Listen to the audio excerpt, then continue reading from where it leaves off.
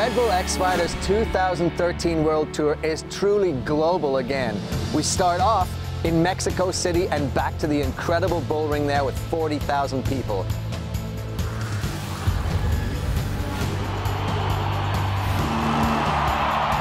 The atmosphere in there is just so incredible and so electric.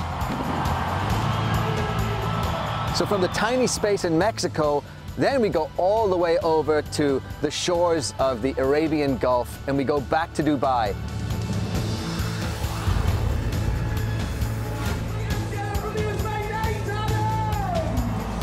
But in Dubai this year, we're actually at a different location. We've been on the beach for the past couple of years. This time we moved to the foot of the tallest building in the world, the Burj Khalifa. From Dubai, back to the United States.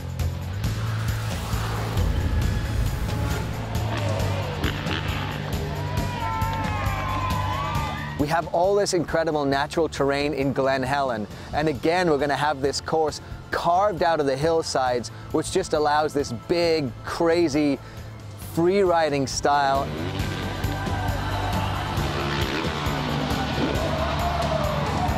We take it to Asia for the first time. We're going into Osaka, Japan.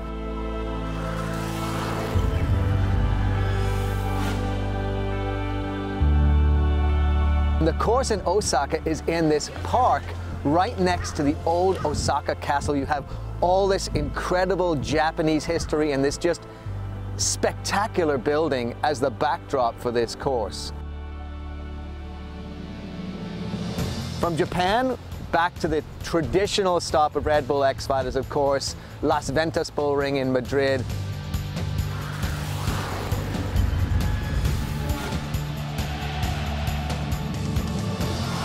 $25,000 incredibly passionate Spanish fans who come out here to just have a crazy time.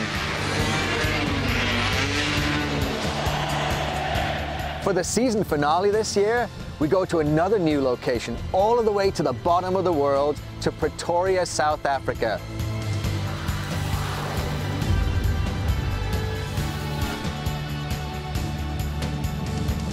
We're on the lawn in front of their national government buildings, and the buildings are 100 years old this year. It's going to be just an epic end to our season.